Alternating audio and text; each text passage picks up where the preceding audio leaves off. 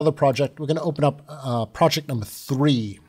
So from your projects folder, project 3, and it should come up like this. Remember, if you need to reconnect the material, you can go back to the section on trimming. At the beginning of the section on trimming, I describe how to do the reconnection process. So the next thing I want to do is do a little animation here. Some of these images are kind of static, like this shot here of the water. It just kind of sits there. So I want to do a little animation on a little push.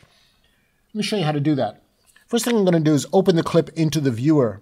Double-click on the clip that's in the timeline, brings it into the viewer, and I'm going to rearrange my window layout.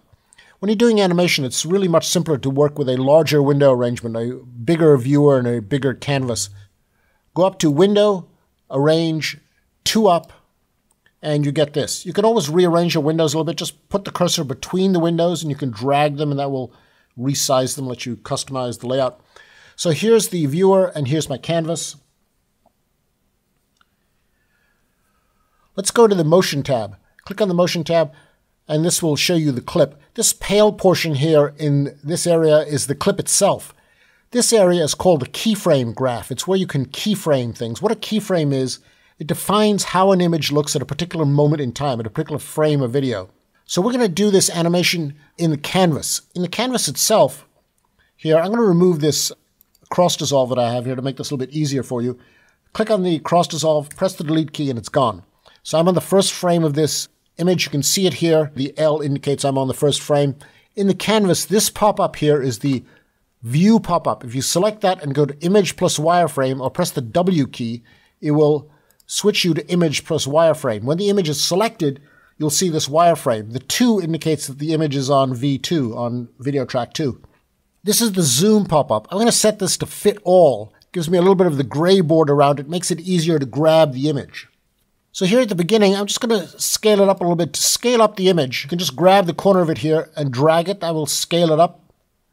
And that's being reflected here in the scale value in the Motion tab. So what I want to do is I want to add a keyframe for this scale value and for the center value. The center value is its position on the frame. I'm going to click on the little keyframe button. That little button there becomes green. It tells me I'm on a scale keyframe. The wireframe becomes green.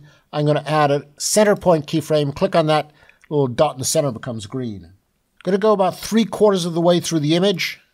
Right about there in the timeline. You can either do it in the timeline or in the canvas. These two playheads are locked to each other. And here I'm going to scale the image up. Again, I can do that either here in the Motion tab with the slider, or I can just grab the corner of the image and drag it out and scale that up a little bit. If I scale it up to about 35% or so, it's a little bit low in the frame. I want it to not sit quite so much on the water. So I'm going to grab the image and pull it down. I'm going to hold the Shift key while I do that. That keeps it going straight. So I'll see a little bit more of the skyline. So this indicates the motion path. So in addition to scaling up, the image will also move down in the frame. So let's see how that looks. If I play this back here, you have this little animation of the image that will push into the image. Let's do another one further down here. The first thing I want to do, though, is I want to replace one of the shots. Down here around the 121 mark, there is this shot here of this landscape, and I want to just replace it with another shot. Very simple to do. From my browser in the cat bin, I'm going to open that up. There's this cityscape bin. There's a shot called Roll 6008. This shot here, I want to put that into the timeline. So just make sure the playhead here is somewhere over this shot. Make sure the playhead is over this shot here that you want to replace, and that this is set as the destination or target track. If V2 is the target track, the playhead is over that clip. If you press F11 for replace or the blue button here, it will replace that shot with the shot from the browser. Again, the shot is a little bit small, so we can resize it right in the canvas. Just click on the shot. We're still in image and wireframe mode. I can just grab the corner of it, pull it out, and stretch it out to cover up cat. And one more animation we'll do here on this image about the 153 mark is this spiral-looking image. I actually want it to rotate. So a simple way to do this is to go to the beginning of the image and select the image, and this little button is a keyframe button. It keyframes all of the motion properties. The motion properties are scale, rotate, center, crop, distort. They can all be keyframed with this one button. Click on this and all of those properties become keyframed. Go to the end of the clip. Use the down arrow key to take you to the end of the clip. And the down arrow key again, because you want to make sure that you're on the last frame of that video. So I'm actually not seeing that clip anymore.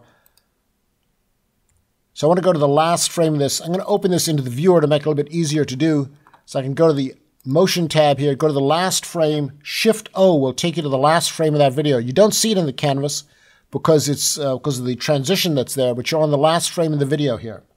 Notice that all these keyframes have been applied. All these properties have been keyframed with that one button. I don't need to add another keyframe. I just need to change the properties. I'm going to scale up the image a little bit.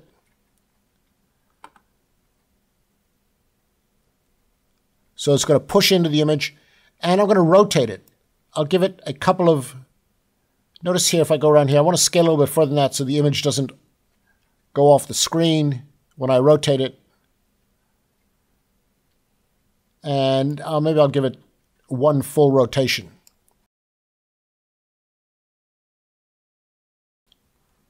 So now when you play this back, you get this spiraling effect into the image. And what I might do is I might remove cat from underneath it. To remove cat from underneath it here, the simplest way is to hold down the Option key and click on the clip. That will allow you to select the video independently from the audio. Normally, if you select the video, and the audio gets selected with it. But with the Option key, you're toggling the linked selection. Now I can delete that, and so now I'll just have black underneath the image. So when it rotates, I won't see cat. I'll just see that rotation of the image.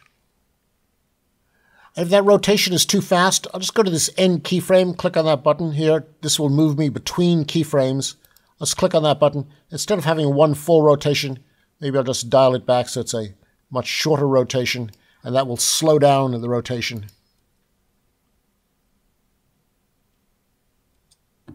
And the last thing, I want to reset my canvas so that it fills the window. You can click on the canvas here to make it active, and Shift-Z, as in the timeline, will fit the image to the canvas.